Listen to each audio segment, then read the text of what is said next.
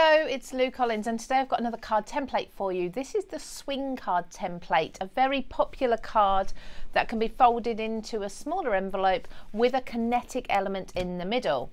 So I've already used my repositionable spray adhesive to adhere my template to a piece of cardstock. As you can see, I've got a lilac colour there, and I've cut around the edge with my trimmer. So now what I need to do is take my craft knife and a steel ruler. You can use a trimmer if you prefer, but you will need to use a trimmer that's got a pointed blade so you can just get into the areas you need. And you need to make cut lines along each of the solid pink lines through the template and then also through the cardstock underneath. So I'm going to go ahead and do each of these, and then once I've done that, I'm also going to score with my scoreboard on those dotted lines too.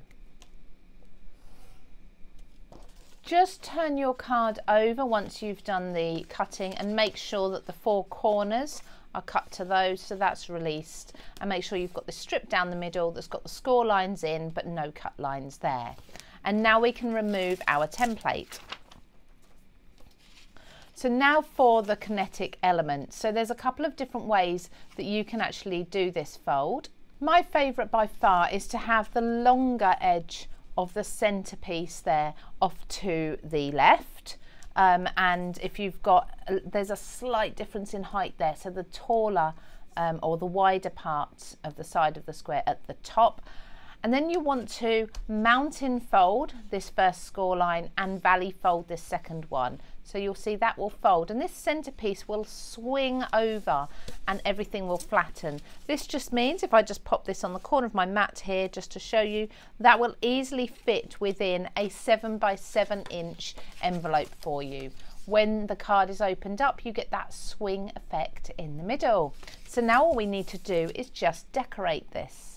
When choosing what's going to go in the centre of your card, you need to ensure that whatever you put in the centre doesn't overlap this gap, otherwise your card won't be able to swing back and forth. So I've got a die cut panel here that's come from a card kit, but I'm going to trim it down so that it sits nicely within that rectangle.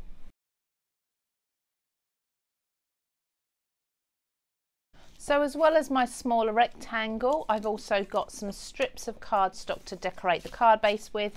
I've also cut myself another rectangle from my scraps, so it's actually from the excess paper that I cut these strips from.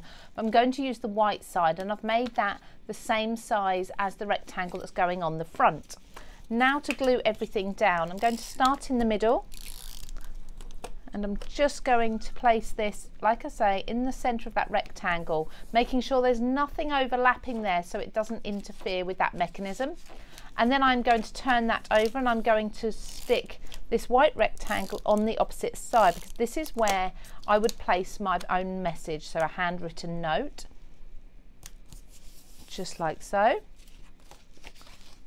There we go.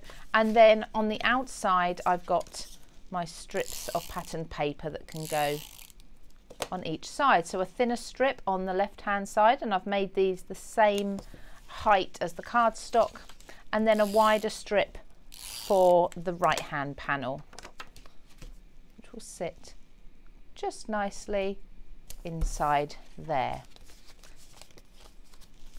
Beautiful. Now you can add things like some florals, some paper flowers if you like to, maybe some strips of lace. Just ensure anything else you're adding isn't going to be sitting within the gap that this needs to be clear for swinging open and closed.